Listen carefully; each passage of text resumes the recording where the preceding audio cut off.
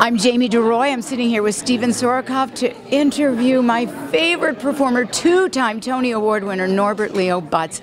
Welcome, and you're going to be doing all these dates at Feinstein's 54 Below. Yes, last time I was here was just 54 Below, Feinstein's 54 Below. And I know. I saw that show. You were just wonderful. I remembered. And actually, you actually gave me a great song suggestion. Do you remember that? I do, from Johnny, oh my God, Johnny Rogers, Georgia, for your daughter. Absolutely, absolutely. And I love that. I've become kind of, and you're the same. I've become kind of a song like anthropologist. It's this, you go down that rabbit hole of discovering tunes, you know, like if it's not sung, right? If it's not like brought up, it's a thing that dies, and there's you start, you know, you're like, I want to save them all. I want to do them all, you know, because there's so many amazing songs out there. Well, there certainly are, but you're such an amazing performer. I mean, your performances in both Dirty Rotten Scoundrels and Catch Me If You Can both won you Tony Awards,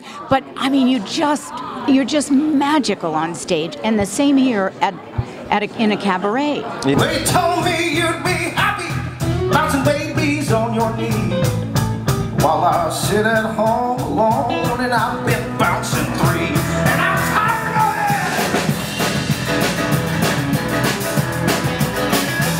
I'm gonna call myself alone,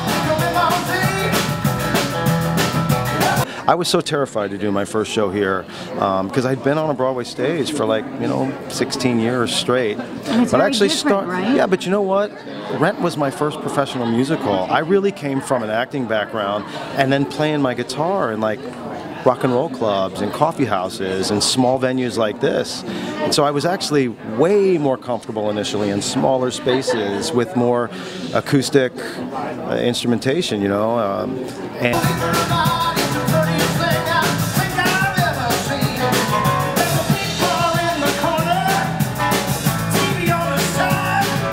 So your dates here are the 5th of August through the 12th. The only night that you're not on stage is Tuesday, August 9th. Is the 9th, right. But that's a lot. That's a wonderful run here. It's a good run. I wanted to really sit down and because I have this amazing band. We're old friends, and everybody's married and has kids, and a couple of them live out of state. It's like if they come in, I want them to have a week in New York, you know.